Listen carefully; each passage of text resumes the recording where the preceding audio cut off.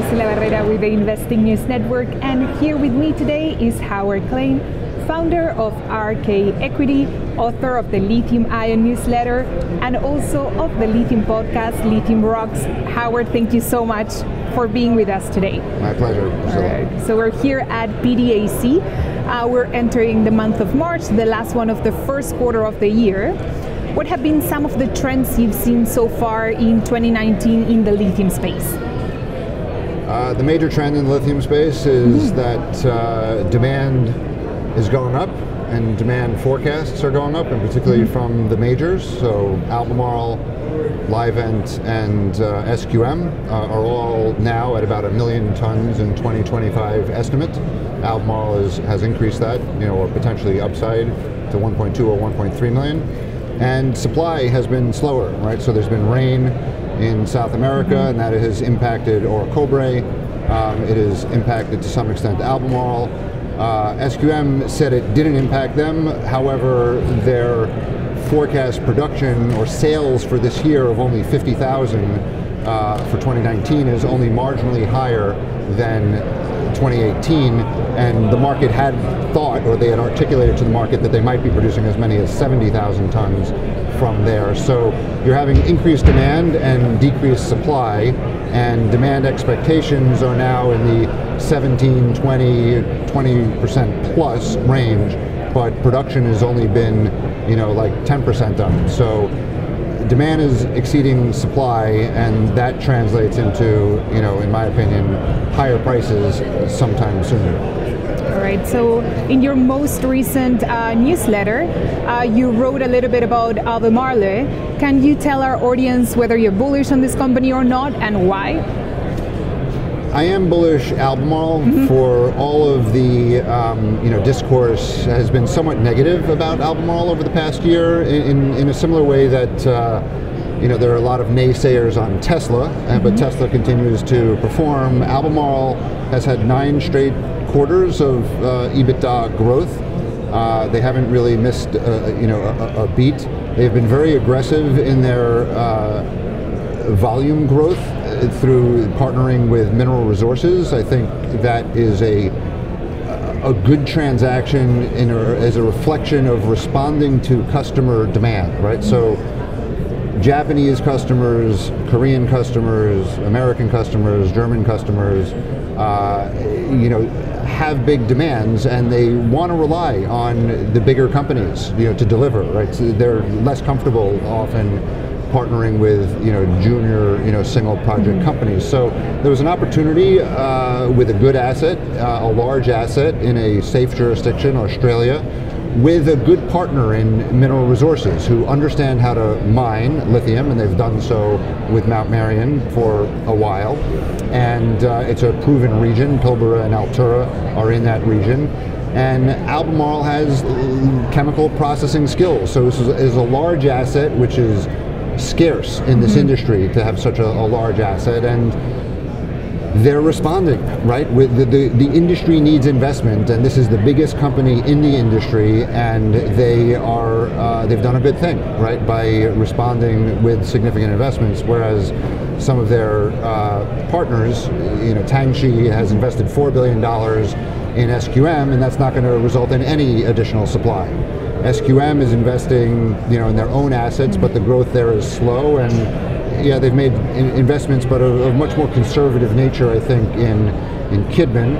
And Livent is only now a full spin-off. We'll see what they do, but the growth that they've articulated is not fast enough to meet the demand. Right? Their market share is going to decrease. So I commend Albemarle for making some bold, investments, which I think the market will recognize as smart over time, and the valuation of the company is no longer very, very high. So I do think that Albemarle is a good stock. That it's the proxy, it's lithium proxy. I don't think we could have significant rally in the overall sector unless you have leadership from the most investable companies in the non-Chinese world, right? Right. So from an North American investor perspective, Albemarle and Livent, NYSE listed companies, I think are both worthy of investment at these price levels, and given their articulated growth plan and quality management and product. All right, and just staying with the major producers, you did mention Livent. What are your thoughts on that company so far, at least this year? I've written a lot about Livent, and I like, they're a hydroxide leader.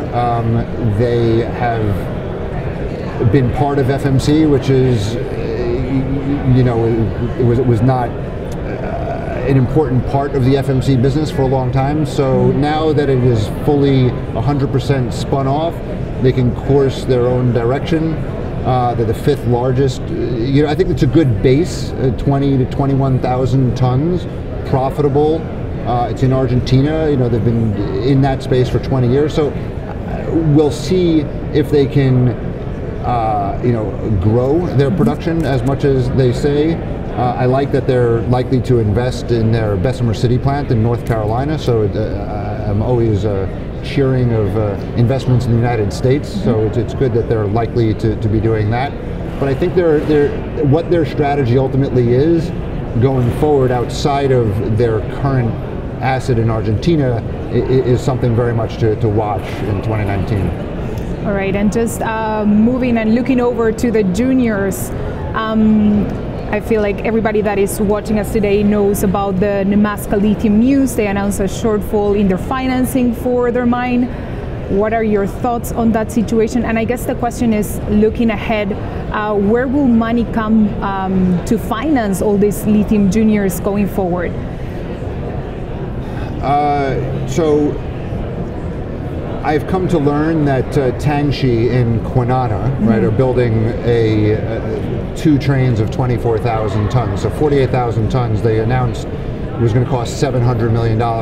I understand that that's over budget, and not on time. And people I'm talking to are saying that may be $1 billion, not $700 million. So cost overruns, even by proven operators, happen all the time, and they happen, big companies in mining. So yes, a 280 million US, 375 million Canadian cost overrun, especially as early in the process as it, in construction as it was, came as a surprise.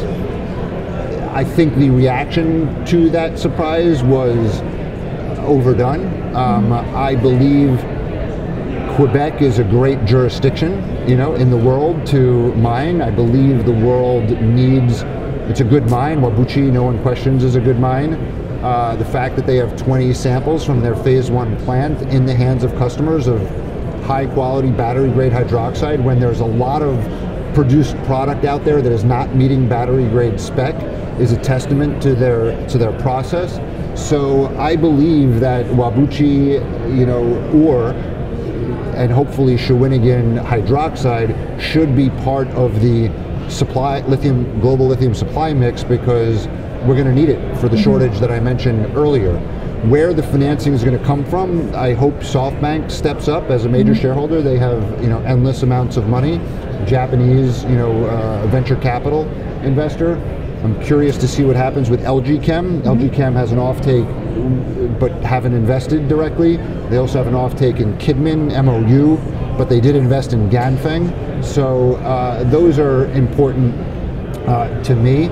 But I wonder if some of the German OEMs or some of the US OEMs who have had a lot of time to look at a lot of projects over the past couple of years have gotten up to speed enough to say, you know what, this is a good jurisdiction, it's a good will provide the financing. So we'll see. They've appointed Clarkson Plateau, the Nordic group that led their Nordic bond, and to be seen. But I'm certainly wishing them well. I think North American supply in Quebec, also in North Carolina, I think, as you know, we've spoken before,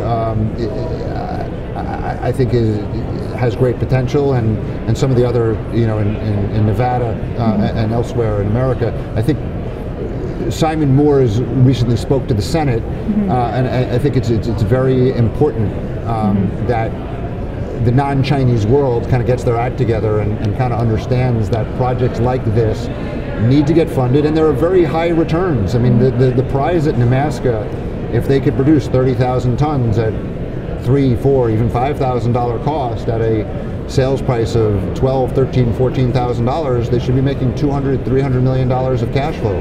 If you put a Livent multiple on that, anywhere between 10 and 15 times, it's a $2.5, $3 billion company. It's a $250 million company today. So an equity investor looking at whether or not they should participate in a financing, there's a very big prize to fund now, as opposed to funding at $1, a year ago. Right. And some will say there's some sort of negative sentiment right now in the market. For those investors that are still betting on lithium as a potential investment, what should be their approach right now? I have believed for a long time, and I continue to believe, that lithium is largely a one-way bet. There is just a demand shock unlike any other commodity to a market which is very small. So Albemarle, Livent, SQM, 1 million tons. That is consensus. Morgan Stanley still has 641,000 tons as their 2025 forecast. I think that's aggressively conservative, right, and outlier, right? So if the market was 275,000 tons last year, going to 1 million within 6 years, and that's just the beginning, right? We're talking about 8 to 10% penetration in 2025.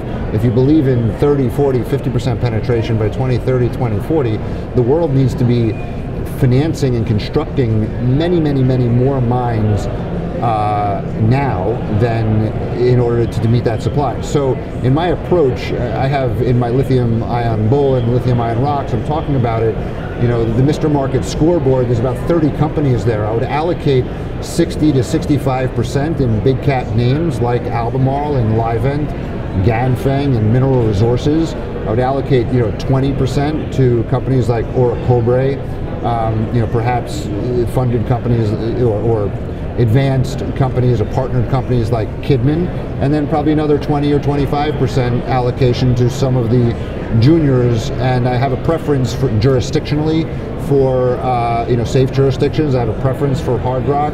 So I've mentioned these names before, like Piedmont and Savannah, Sigma in Brazil.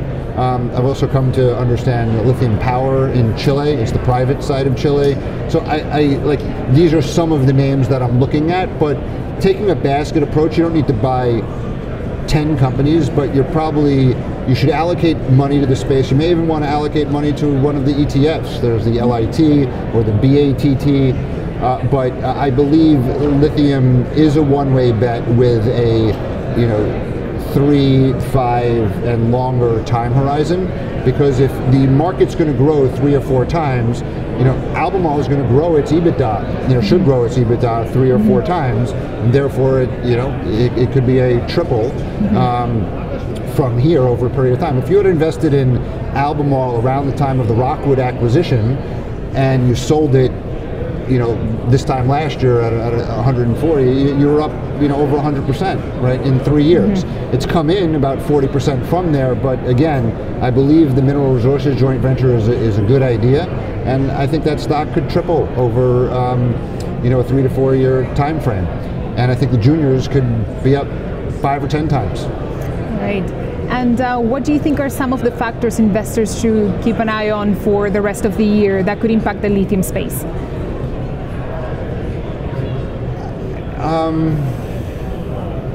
Just watch each quarter results. Just watch the demand side.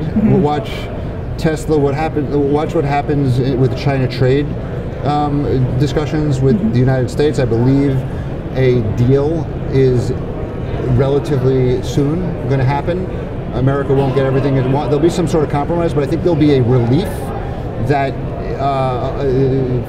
where there's been an overhang in the market. I think this might be good, not just in the lithium space, but commodities broadly. I think commodities as a sector are significantly underweight by most investors. So even if you move from underweight to neutral, you could have a boom in copper and nickel, and it's just going to be an asset allocation to commodities. But again, I think lithium will get caught up in that. I think the third year of presidential cycles tend to be good. Election years are more complicated. So I'm quite bullish. U.S. economy is doing great. unemployment's very low, inflation's relatively low, the Fed is on hold. So there's a lot of ingredients for there to be risk on in America. The trade war being the biggest kind of overhang. So once that's out of the way, I then think the fundamentals of lithium, the overhang, the oversupply narrative promoted by Morgan Stanley has now been very discredited, in my opinion. And the last Lithium-ion Rocks podcast, I go into great detail as to why. All right, then. So my final question for you, since you're bringing it up, you started this podcast recently. Why? Why a podcast? Why now? Well, podcasting has become increasingly popular, as I understand. It's like early days of radio. I've started to listen to some podcasts. I wasn't a big podcast listener, but I feel that the financial community, I say my target is this person I call Jane or Joe Battery Pack, right? Not Joe Six Pack, not an uneducated person, but someone, a self-directed, maybe he owns a Tesla, or maybe owns Tesla stock. He understands this disruptive thematic that's happening in the transportation sector and also the utility sector, and they're trying to figure out how to play it. So my audience is that investor, and making him or her understand the connection is like, you could have invested in 1920 in any one of 300 automakers, right? Or a half dozen or a dozen oil companies. You would have been better off investing in the upstream fuel for the internal combustion engine economy, right? I'm recommending investing in the upstream fuel, which is lithium, for the lithium-ion battery, which is fueling this disruption of transportation and utilities. So I feel that the market needs greater education. The financial investor needs more financial analysis, not just industry analysis, but financial analysis, and to understand what I just said. Allocate some money to this sector, and we'll talk about specific companies and their projects and their managements and the challenges that they'll go through, like Nemaska, but the reward is very good for someone who has a long-term view. I find retail investors have a much longer-term view than the very rapid trading mentality that we witness here in Toronto in particular, right? So people are lamenting, why is it so volatile here in Toronto? You only have Nemaska and Lithium Americas as meaningfully sized stocks, and the rest are speculative juniors, and they're onto cannabis last year, right? So it's a very fleeting mentality. So we're targeting first and foremost a sophisticated Jane and Joe Battery Pack, but also a sophisticated kind of family office or C-suite lithium executive, or a genuine active fund manager who runs $100 million, $250 million fund, who could actually move the needle of his fund with allocating money to the space, which will have super normal returns relative to what's available in other investment sectors. All right, Howard, thank you so much for joining us today. Thank you very much, Priscilla. Once again, I'm Priscilla Barrera with the Investing News Network, and here with me today was Howard Klein, founder of RK Equity, author of the Lithium-ion Bull newsletter, and now host of the Lithium-ion Rocks podcast.